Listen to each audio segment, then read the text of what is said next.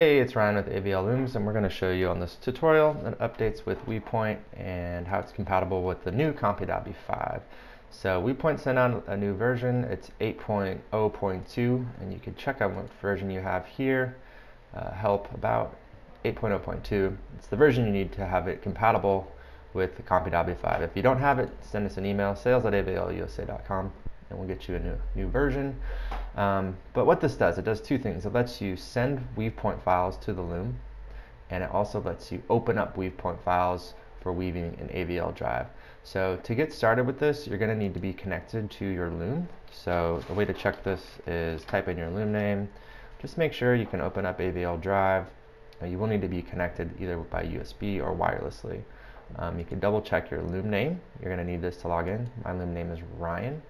So you don't have to have your browser open to get started. I'm just showing you what AVL Drive looks like and to show you how it looks to be connected. So go ahead and exit out of that. We're going to open up a file. So let's just say this is a file I'm done weaving on, and now I'm done creating, and now I want to weave. So I'd go to Loom Control, and let me take a step back. I'll go to Weave, and then you go to Options, and just make sure you have Compu-Dobyy 5 selected. And then go to Weave Loom Control. You can select if you're a USB, but I'm selected by Wi-Fi.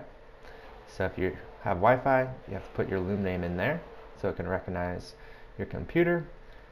This is just your file name that I'm trying to open. And then you're going to want to open it. If you want to open it to Weave, you click this box. If you just want to send the file to the loom, don't click it. But I want to weave on this, so let's click it. And then I'm going to click replace any existing pattern with the same name. So if this name already exists on my loom, I'm just going to replace it. This is an updated file. We don't need the old stuff. Okay. Now what does that do? It just sent the file to my loom. It's been uploaded. I'm going to click OK.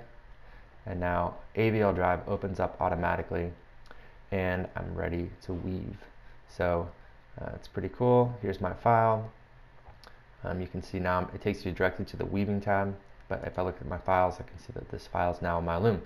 So it did its job. Sent the file to the loom, turned it into a WIF file from a WeavePoint file, and got me ready to weave. So that's the update to WeavePoint 8. It's pretty cool. If you have any questions, call us or email sales@avlusa.com.